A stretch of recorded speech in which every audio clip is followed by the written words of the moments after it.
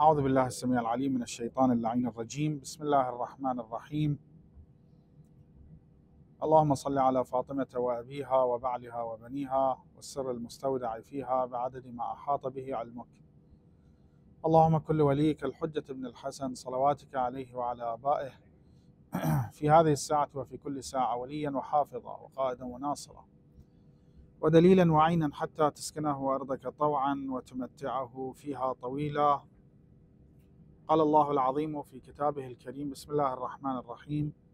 يا أيها الرسول بلغ ما أنزل إليك من ربك وإن لم تفعل فما بلغت رسالته والله يعصمك من الناس. آمنا بالله. صدق الله العلي العظيم. So we talked about prophethood and why we need prophets and what should we think about prophets, and we should believe that they are infallible because they represent Allah subhanahu wa ta'ala, and it is inappropriate for someone who is not infallible to represent Allah who is infallible, who won't make any mistakes, who won't have any wrong decision. So after prophets, we must believe in imamat and a'imma alayhim as-salam. And why is that? First of all, it's the decision of Allah. Can we question Allah? Can we question Allah why He created me? Why He created me male or female? Why He created me in this era and not back in the era of prophets? Why You created me, let's say, black, white? I cannot question Allah. So the first answer that we can use for questions such as why Allah subhanahu wa ta'ala decided to appoint successors after He appointed prophets, because it's His will, it's His decision, it's His call. And Allah says clearly and states in Quran, وَرَبُّكَ يَخْلُقُ مَا يَشَاءُ وَيَخْتَارُ, and your Lord creates whatever He wants and appoints whoever He likes. So why? It's His decision. We cannot question. We don't have the right to question Him. So that's very ridiculous question. Because if you arise that question, you can arise 1 million question or more. And then why He created, why He appointed, what's behind that? Why? I don't want. It's not about my call. It's not my decision. It's His decision, His call. Then another debate that comes. Who says that you Shia are the right sect? We can then bring proofs from Quran and narrations from Quran, such as the verse that I just recited. يا أيها الرسول بلغ ما أنزل إليك من ربك وإن لم تفعل فما بلغت رسالته. O our messenger, convey the message. Otherwise, we won't consider you as a prophet who delivered all of our messages to the nation. What was that single most important message of the prophet? Let's think wisely. Let's think rationally. What can be a single most important message of the prophet that if he doesn't deliver, Allah subhanahu wa ta'ala won't consider him as His messenger? If somebody is not conveying your messages, not your messenger. Cannot be salat, because this verse is in Surah Al-Ma'idah, and Surah Al-Ma'idah was one of the last surah that revealed to our Prophet sallallahu alaihi wasallam. So we can ask ourselves, we can ask other sects. So what was that most important message? One of the most important messages of the Prophet that Allah wanted him to pass, to convey to his nation. Just think about it. It cannot be something simple about how you eat sheep's meat, how, I don't know, you perform wudu, how you pray, how you go to Hajj, because all of those aspects were discussed before that. Salat was discussed, fasting was discussed, Hajj was discussed. And as a matter of fact, this verse was revealed to our Prophet ﷺ in his way back to Medina from Mecca after he finished Hajj. It was his last ritual with all Muslims when Allah subhanahu wa ta'ala, while he was in his way back to Medina, revealed that single verse to him. So what was the message? Let's go to narrations of both sects, Sunni and Shia, and try to find out about the message that Allah wanted our Prophet to pass, to convey, and wanted the nation to receive and to understand. That message is the imamat of Imam Ali alayhi salam. Go to Sunni books and go to Shia books and see the interpretation of this verse. And you would find that the Prophet in Ghadir Khum, a place distance from Mecca by 220 kilometers, if I'm not mistaken. I've been to Al-Ghadir, that Ghadir Khum, between those two hills or mountains. Very nice place. He stopped, the Prophet stopped, and gathered all Muslims who were with him in Hajj. And they were 100,000, 100,000 Muslims who did the ritual of Hajj with our Prophet ﷺ. He stopped them there for 3 days and 3 nights. When they gathered, it was a very, very sensitive spot where everyone has to pass that spot to go and split to go to reach their cities. Okay? He stopped them and he conveyed a single message. He told everyone that Allah ordered me to appoint Ali ibn Abi Talib alayhi salam as my successor and as his successor. And the very famous narration that we all know, من كنت مولاه فهذا علي مولاه اللهم والي من والاه وعادي من عاداه. That whoever takes me as his master should and must take Ali ibn Abi Talib as his master as well. So whatever power Allah gave to me to be your ruler, Ali ibn Abi Talib will have the same power upon you. And that's called wilaya. Man kuntu alastu, the Prophet said, alastu awla bil mu'minin min anfusihim? Am I not someone who have more power on people than them having that power on themselves? Let me give you an example. So if the Prophet divorces my wife, even if I don't like that, that will occur. If he marries someone to somebody else, even if that person doesn't want, that will occur. This is marriage and divorce. If he sells my home would be sold, even if I don't like that. This is called awlawiyya.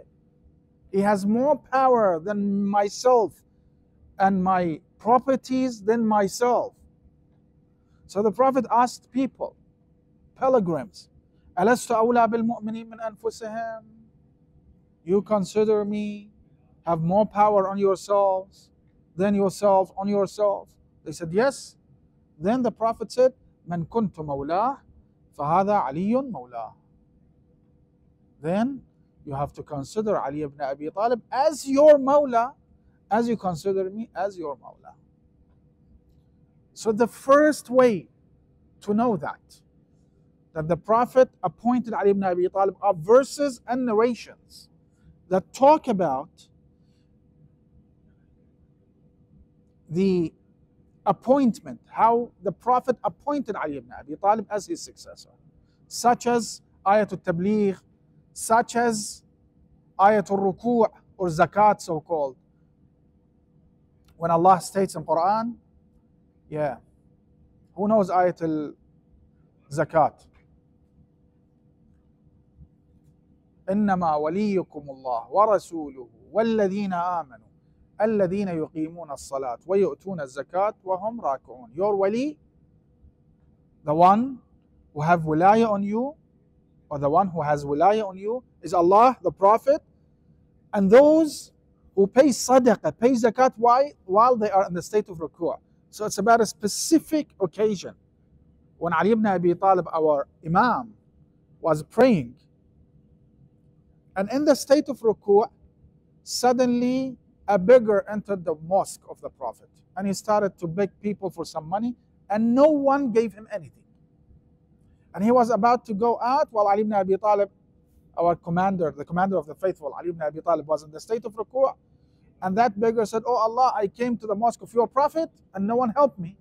Then Ali ibn Abi Talib pointed at his ring. "Come and take my ring," while he was in this state of ruku'. And the verse, if you go and read the translation of this verse, that your master is the one who gives zakat and sadaqah while he is in the state of ruku'. So this is a specific story, not a general story about someone.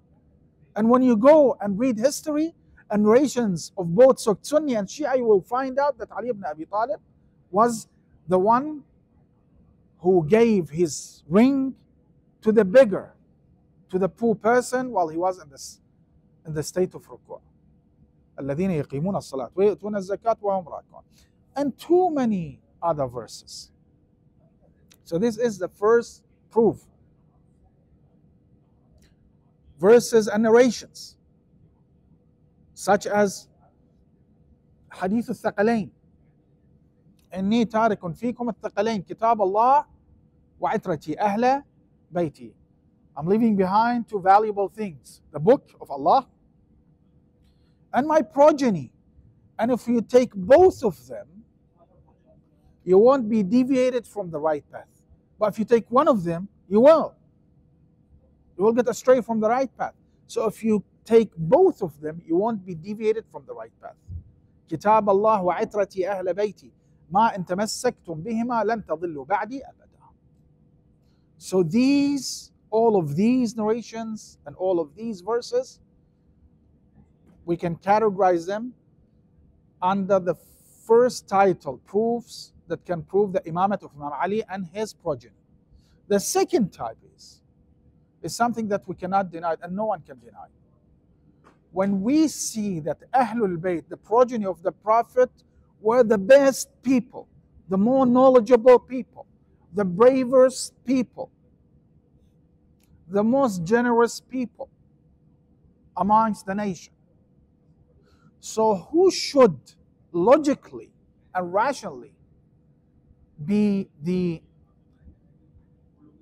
successor of the Prophet? The one who has knowledge or the one who doesn't? The one who is brave and powerful or the one who runs away from the battlefields? The one who's generous or the one who is stingy? That's very obvious.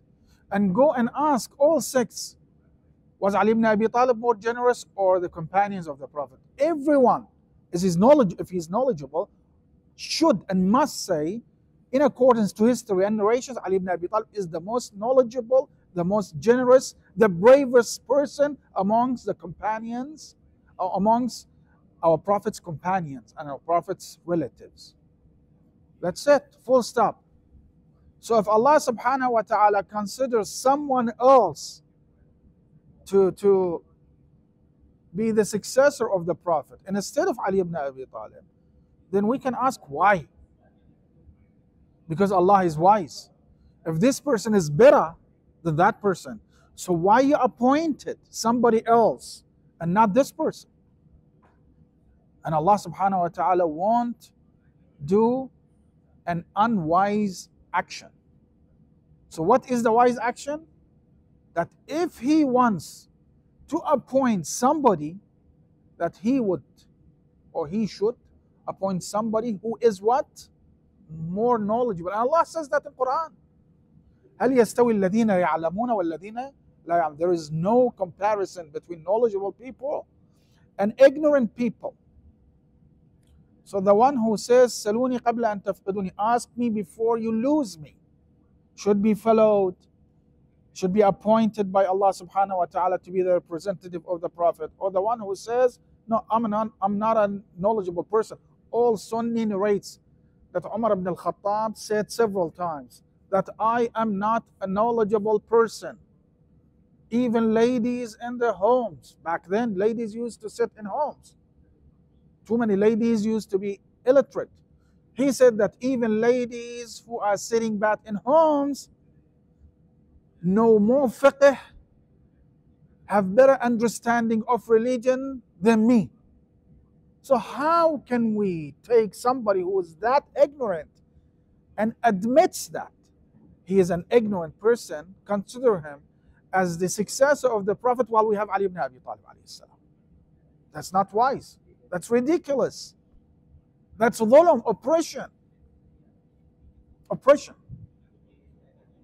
And someone who is brave, go just to the Battle of Khaybar. You know the Khaybar? Have you heard about the Battle of Khaybar? Very important battle. When the Prophet gave the flag to first Khalifa, so-called first Khalifa, Abu Bakr, and told him, go and take Khaybar. And he went and then returned to the Prophet and started to say, bringing excuses that I couldn't gain the victory because my soldiers were cowards. And they said, no, our leader was not that brave. The second day, the Prophet gave the flag to the second so-called Khalifa, Umar ibn al-Khattab. And he went and returned to the Prophet without being able to do anything. And his army accused him that this person is not brave. And he accused his army that they are not experienced. The third day, the Prophet said, لو أعطين الراية غدا رجلا يحب الله ورسوله ويحبه الله ورسوله كرار غير فرار. Tomorrow, I will give the flag to somebody who Allah loves him and he loves Allah, and he will go and come back with victory. The third day, the Prophet gave the flag to Ali ibn Abi Talib, and he went, and Khaybar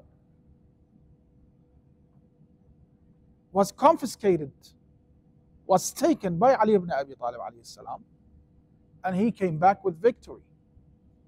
So just think logically.